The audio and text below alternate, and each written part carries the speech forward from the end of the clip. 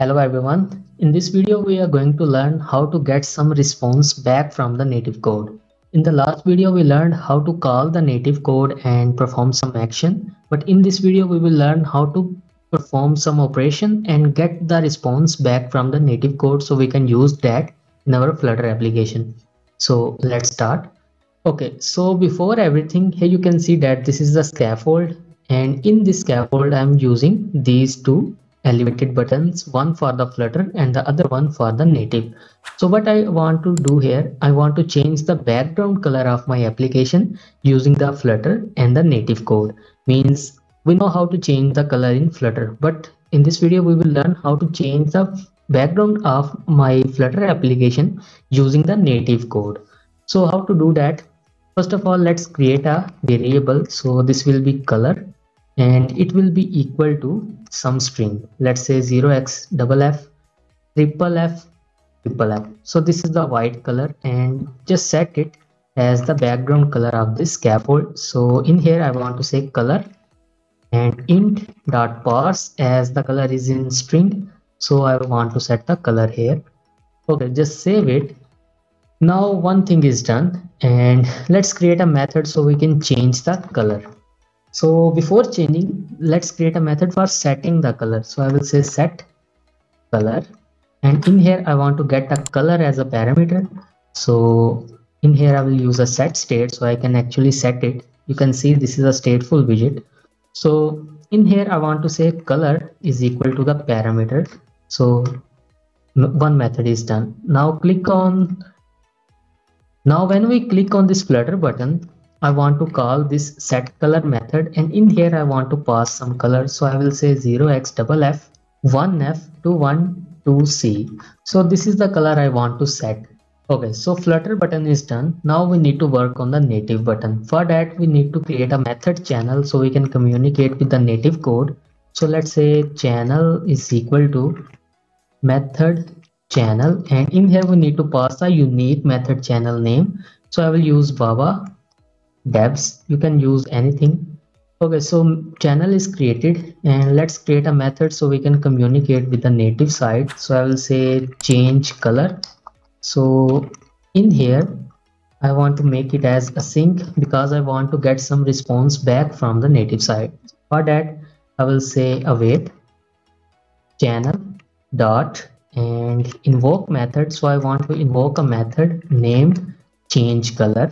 So as the result will be coming back, I will store that in a result variable, and after that I will call this set color method, and in here I will pass that result variable. Okay, so now our Flutter part is done, but we want to call this method here. Okay, so on the click of this native we want to set change color, and now the Flutter part is done. Now we need to go to our native side. For that, right click on this Android folder and open in Android Studio. It may take some time if this is the first time you are opening this, as it need to download lots of files.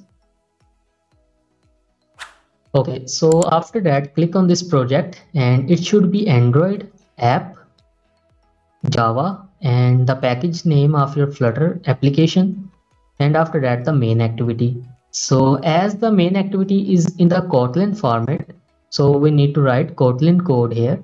So as you can see, the main activity is extending the Flutter activity. So in here, first of all, let's create a channel. So in here, first of all, let's create a channel name so we can communicate. Channel name is equal to, and the name of the channel should be equal to the name you set in your Flutter application. So just copy this so it won't cause any spelling mistake, and after that paste this here.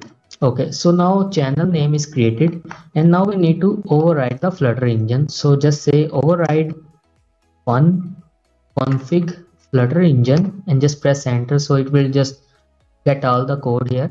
And in this Flutter engine, let's say method channel, and in this method channel we want to pass something which is our Flutter engine dot executor dot binary messenger, and after that use a comma and set the name of your channel you want to communicate with.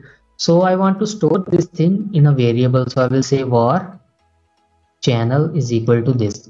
Okay, now method channel is created, and now I want to perform some action on this channel. So I will say channel dot set method call handler, and I want to use this one, the one with the call and result. So using the call, we can check which method we want to perform some action, and using the result, we can send something back to the Flutter code.